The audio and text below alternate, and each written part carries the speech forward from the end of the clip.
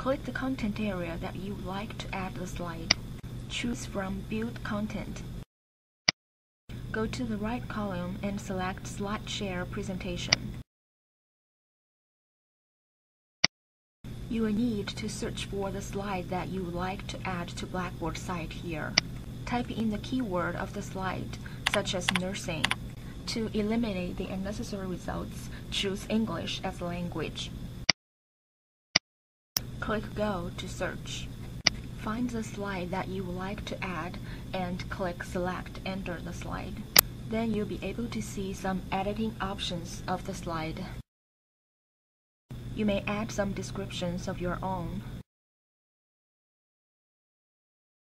You may also choose to show the SlideShare's URL so that the students can go to the original website to view the slide.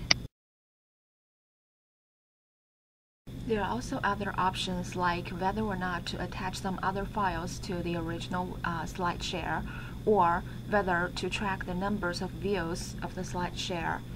Or you can even set a specific date and time to show the slide and to disable the slide. Click Submit to save changes.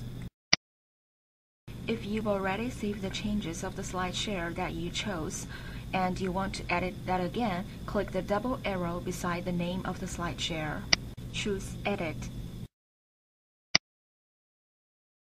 If, for example, you think the description is too long and unnecessary, you could choose the words and delete them under Edit.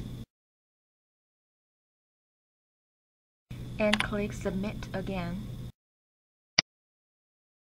Now you can preview the slide that you chose, or to watch your presentation by clicking the Watch Presentation under the slide.